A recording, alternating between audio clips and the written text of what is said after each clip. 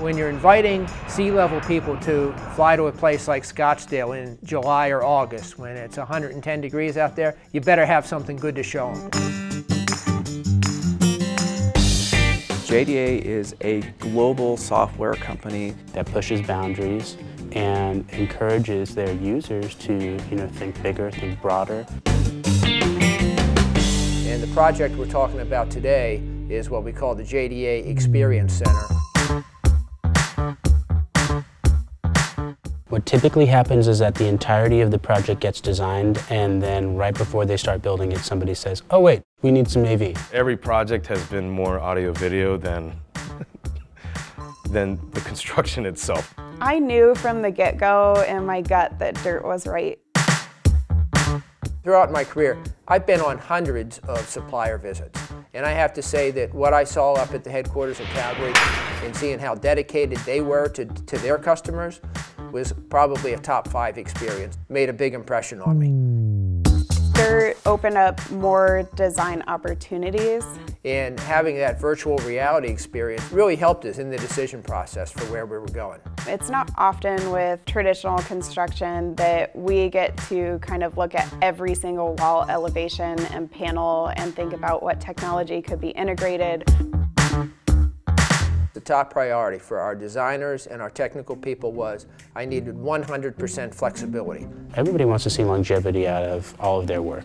And making this look like not 2018, but 2020, 2022.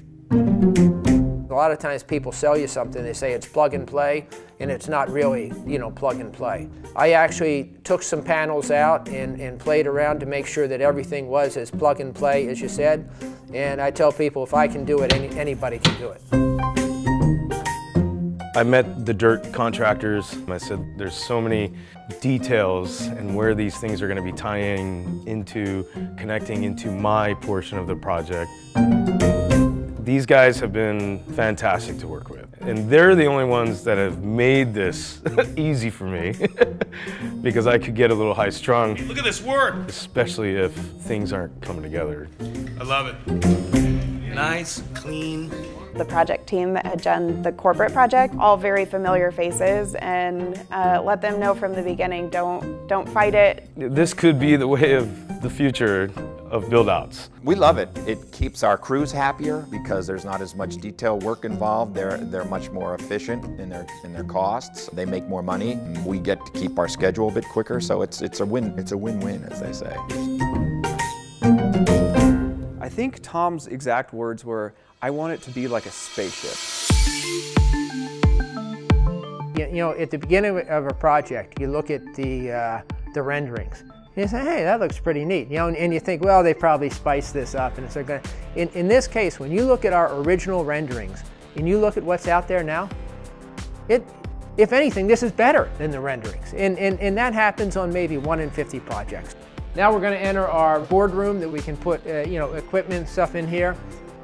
All of the surface here is writable surface to be able to bring customers in here and actually show them our technology in this kind of environment. One of the comments that was made to me the day after the opening was, this is going to be a game changer for our sales force.